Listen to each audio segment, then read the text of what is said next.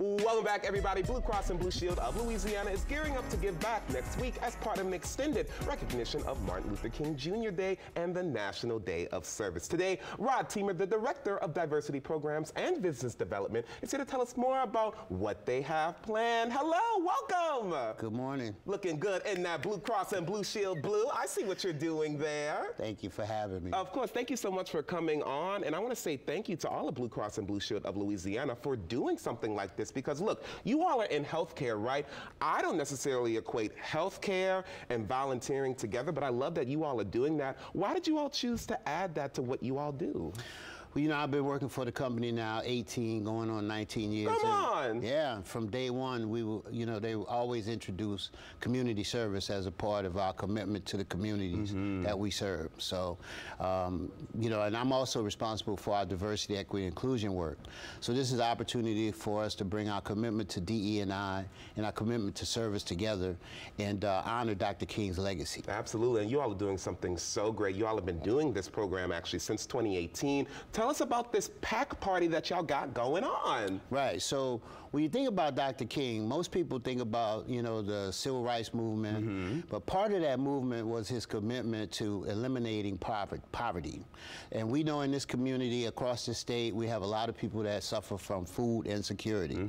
So one of the ways that we wanted to honor his legacy and his commitment to service is by having these food packing parties, working with the food bank to be able to provide meals for people who are facing food insecurity. Second Harvest is the organization that you all work with, and you all are seeing some photos right there. My goodness, this looks fun. I hear there's music being played and a lot of great things happening for sure. And what's great is that you all have not only a local goal, but a state goal. Talk to me about the goals this year. So this year, here in the greater New Orleans area, we're going to commit to pack over 40,000 meals. That's 40,000.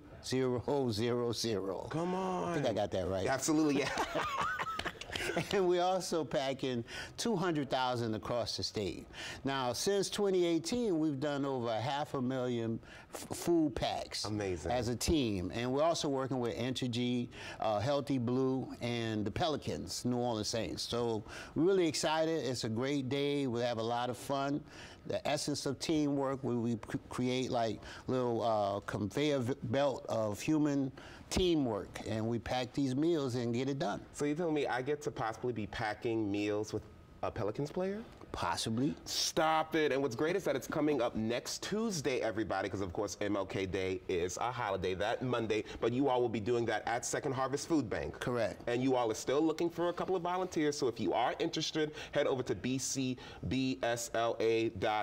for more information. That's the website. Right. Absolutely. We got it memorized, don't worry, for sure. And what's great is that you all are even taking it a step more forward.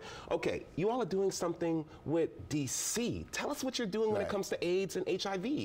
So last year we hosted the National AIDS Memorial Quilt that came in at Dillard and here in New Orleans and at Southern and Baton Rouge. And you know, it's basically honoring and remembering those folks who have been afflicted with HIV and AIDS, particularly in the communities of color around the country. Black and brown as lives. A result of that, you know, we were invited to create a piece of that quilt. So our employees got together this year and have actually created a quilt, a piece of the quilt that will be displayed up in DC.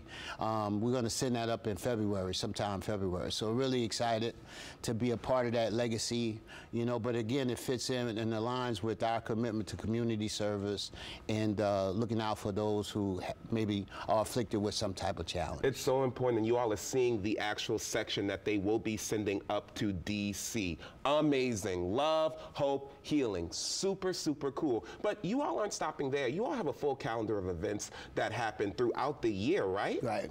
So, you know, one of the ways that we know that we're making a difference is that we receive recognition from the Points of Light Foundation as being one of the top 50 civic organizations in the country. Yeah. And that's a result of the numbers of hours that our employees, we document our employees working in the community.